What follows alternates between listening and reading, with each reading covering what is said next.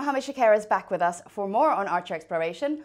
Archer strategy involves three verticals: reliable energy, quantum computing, and human health. We're here to discuss the latter today. Thanks for your time, Mohammed. No problem, my pleasure. So human health as it relates to Archer is very much about biosensors. So can you tell me, please, what are they? What do they do?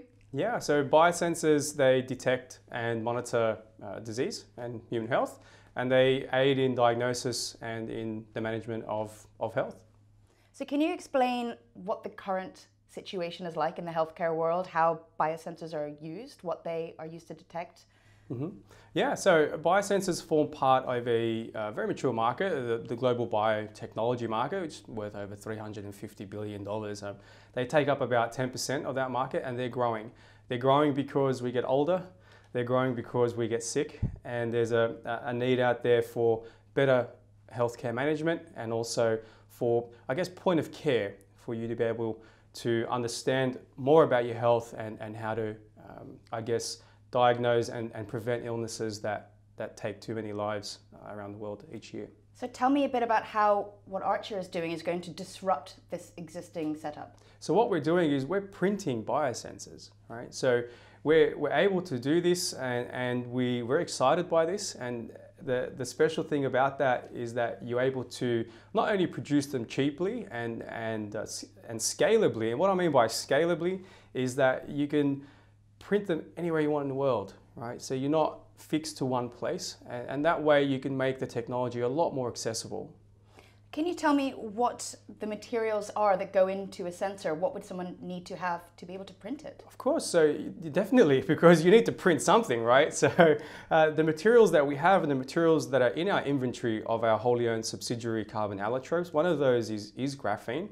And we also have the luxury of graphite from our Campuna deposit.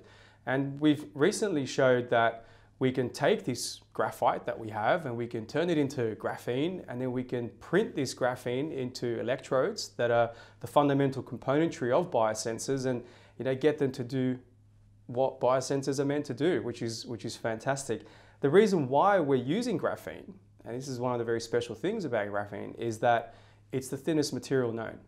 And for a biosensor to work efficiently and effectively, not just being able to make it cheaply or scalably, but to really have a very sensitive biosensor, you need a very thin interface, because that's where the biosensing occurs. And of course, graphene being the thinnest interface could offer you the very ultra-sensitive detection limits, so which is really, really important in early detection and preventative methods.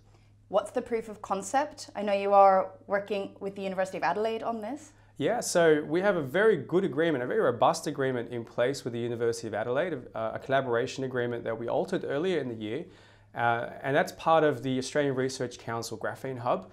And the hub is there really to facilitate that ongoing, say, fluidity between industry and universities. The great thing about that collaboration is we have access to laboratories, to people, to the equipment, to the printers, to the formulations, to the IP. This is very, very important for us, which has really allowed us to move very quickly in this space. I mean, like I said, we were able to print biosensors from taking a raw material in the ground to basically a proof of concept. And in terms of the business case, what is the business model to commercialize this technology? The good thing is the outcomes of the work from the University of Adelaide led to an agreement with a leading German biotechnology company. They've been around for 40 years. And that's allowed us for the first time to have a relationship with a customer-facing European company and in the biotech space. And so we're working together with this company to help continue to develop this biosensor with a focus on trying to target really key specific markets for certain kinds of diseases. So Mohammed, tell me more about these markets. Well, the striking thing about the global biotechnology market is that 70% of businesses are located in the EU and North America, but that doesn't mean Australia has to miss out. We have a very well-established healthcare network here in Australia, and we have some of the world's leading biosensing experts, which is fantastic for us. And really, that allows us to tap into that triple helix model of innovation, that system innovation that we want to use. Can you tell me what this triple helix model is? Well, it involves three key stakeholders. One is the government, of course, the regulatory bodies. And the other are research institutes, and that can include academic institutes. The third, of course, is industry. And the key to the triple helix model working is that industry is in the leading seat. The reason that's important is because you're dealing with the public. The public gets sick, and so the government is the regulatory body. With academia, you have access to infrastructure, you have access to expertise, and with industry, well, customer facing, and you have access to the market. So everyone plays a key role and everyone has their value to add.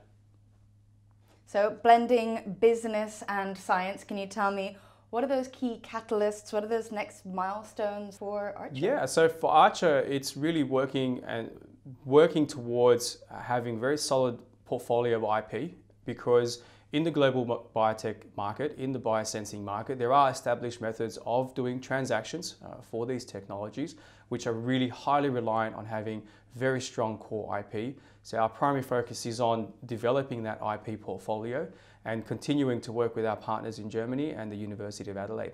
Well, Mohammed, sounds like a lot happening just in this one vertical alone. Thank you for educating us today. No problem, my pleasure. See you again soon. Yeah.